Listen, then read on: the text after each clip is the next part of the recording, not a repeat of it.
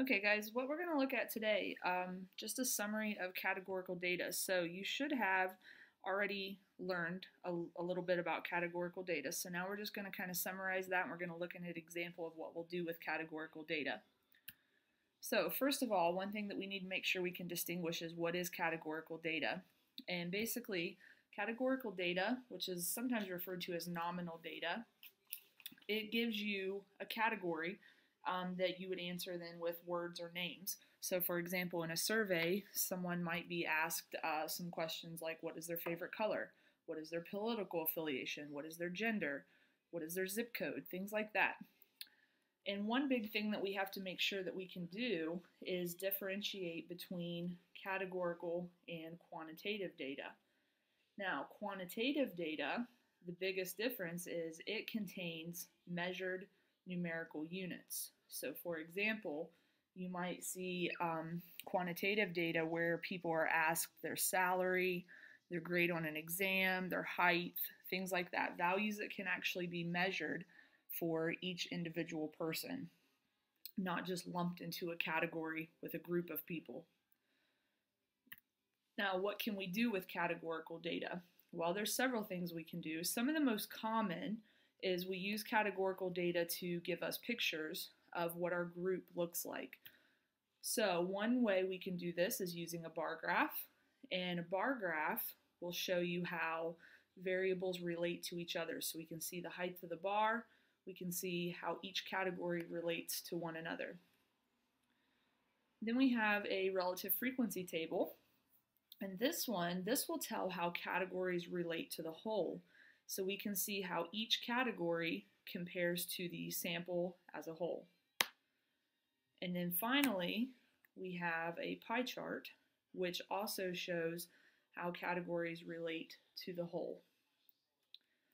Now we're going to do a little example. I've got some quantitative data here, and if you just take a minute to look through this table, you'll see that it gives you movie ratings, and it also gives you movie genres. So it says there were 348 total films from 2010, and they've all been classified into both a genre and a rating. So what we're going to do is we're going to answer a few questions about these. Now, the first question, what percentage of these films were rated R? One big thing that you have to worry about when you are looking at a table like this, you have to make sure that you know what group of data you're actually looking at. Are we looking at all of the data together, or are we looking at just one category? So what the question asked is what percent of movies were rated R? Now, in this case, that means we're looking at what percent of the total movies were rated R. So what we're going to do here is we are going to come up with this percentage, and we're going to take all of the R-rated movies, which if you look at the bottom of the R column, we have 170 total R-rated movies, and these came out of a total group of 348 movies. So then we're just going to turn that into a percentage. So we've got 0.488, which is approximately 48.8%. So we could say in this case, 48.8% of all the movies in 2010 were rated R. Now the next question, what percentage of these films were R-rated comedies? Okay, so again, we're still looking at the total amount of movies. We're looking at all 348 movies. And we want to know what percentage of these movies were R-rated comedies. So here we have to look at the cross-section where comedy and R meet. So we want to find the total number of R-rated comedies. And if you look on your table there, you'll see we have 41.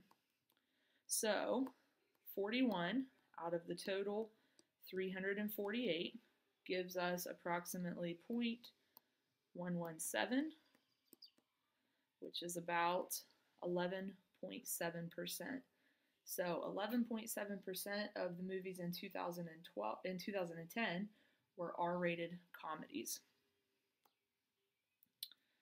Okay, the next question, what percentage of R-rated films were comedies? Now, this one is a little bit different because this one changes which group of movies we're actually looking at. We're no longer looking at the total group of movies in 2010. We're just looking now at which percentage of R-rated films. So when we look on here and we look at the R column, it shows all the films that were rated R, and you see that we have 170 total R-rated films. Now we want to know, of those R-rated films, what percentage were comedies. So we still have 41 R-rated comedies. So that gives us 41 out of the total R-rated movies, which was 170. And that gives us 0.241, or approximately 24.1%. So 24.1% of the R-rated films were comedies. And finally, what percentage of comedies were rated R? So again, we're looking at a different group. We're no longer looking at the total R-rated movies. Now we're looking at the total comedies. So if you look across the row of comedy, we have 90 total comedies, and of those comedies, 41 were rated R. So now we have 41 out of 90, which gives us 0.455, or approximately 45.5%. So 45.5% of all the comedies were rated R. So just a simple little example to show you, give you an idea of what we can do with categorical data.